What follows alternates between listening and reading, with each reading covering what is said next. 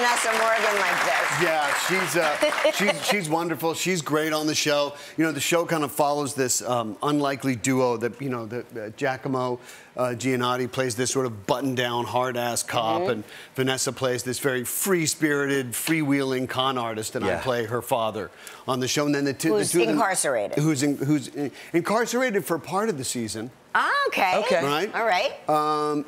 So the two of them get forced to work together by the police commissioner to solve a crime that happened in the town, and then they do so well solving that first case that the police commissioner makes them work together, and so that's the show. The show is very light blue sky procedural.